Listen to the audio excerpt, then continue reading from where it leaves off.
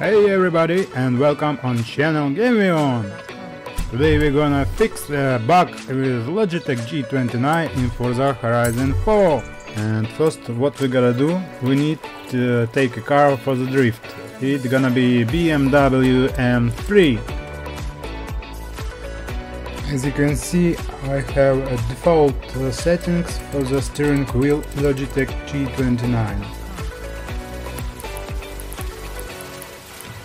And now we're gonna see how to drift with default settings on Logitech in Forza Horizon. As you can see, it's too hard to make a car drift good, because force feedback turn my steering wheel inside what car is turning.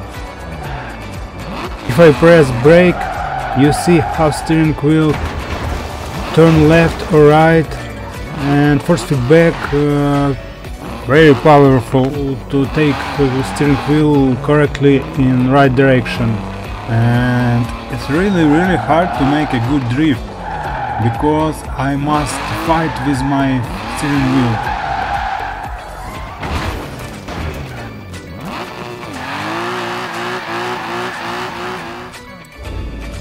So now we're gonna change just one parameter in settings. It's invert force feedback.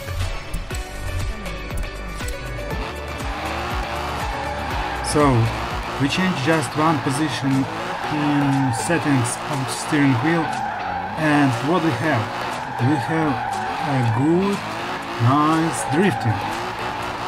It's very easy to do drift.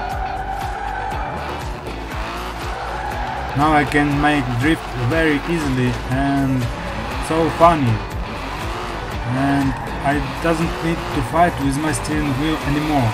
Now I can drift like a profi.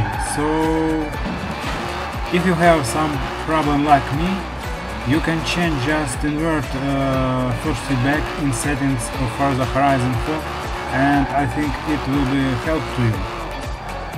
Thanks for watching, and don't forget to subscribe or press like. Bye bye!